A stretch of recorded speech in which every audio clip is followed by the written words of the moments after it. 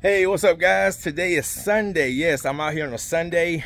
Very rare do I come out on a Sunday, but we're out here right now in the Vinings area. This is a new client that found me on Google.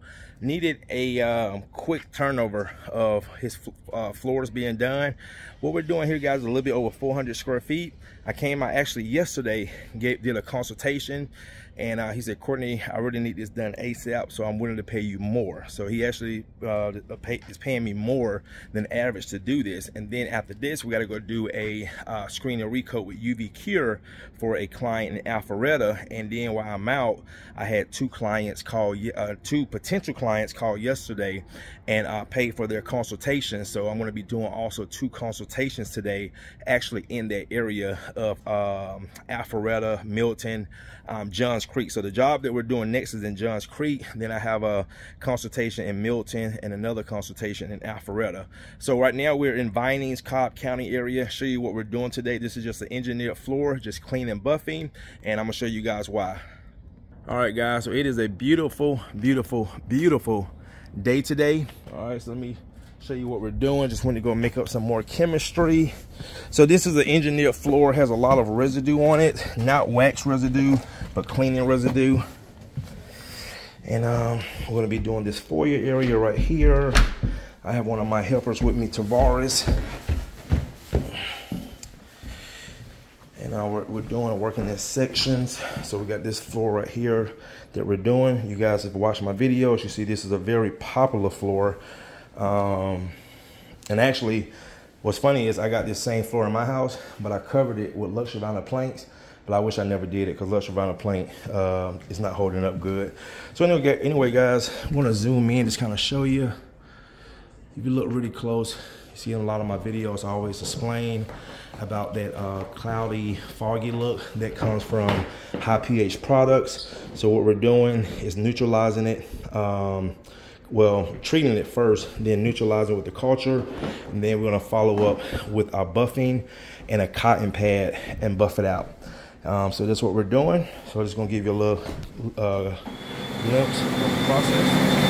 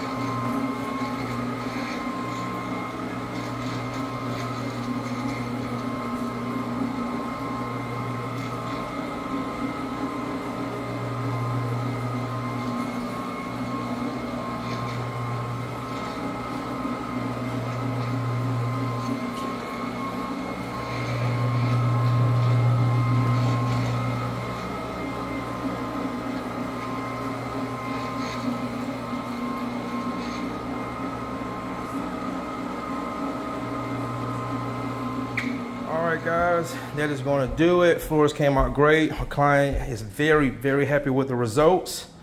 In some cases, if you guys seen this in my videos, clients will actually move in on top of the pre-existing issues of the floors, and that's what happened to my client. But I took care of him today. Floors are back to their original state. Did have to get a little residue off the floor. It wasn't much. Follow up with a neutral clean, mopping process, extraction, then butt the floors out, and then I do a post flat mop. Always do that with my shoes off, because doing that wax removal residue, sometimes you get the transfer to your shoes, and that's just from experience. I used to walk on the floors and I'm done, like, where are these footprints coming from? And it was from my shoes. So before I put my shoes on outside, I'm just going to spray them with a little neutral cleaner. And now we're going to head to Alpharetta now, take care of a commercial site, screen and recoat with UV Cure. Floors look amazing. All right, guys, see you in the next one.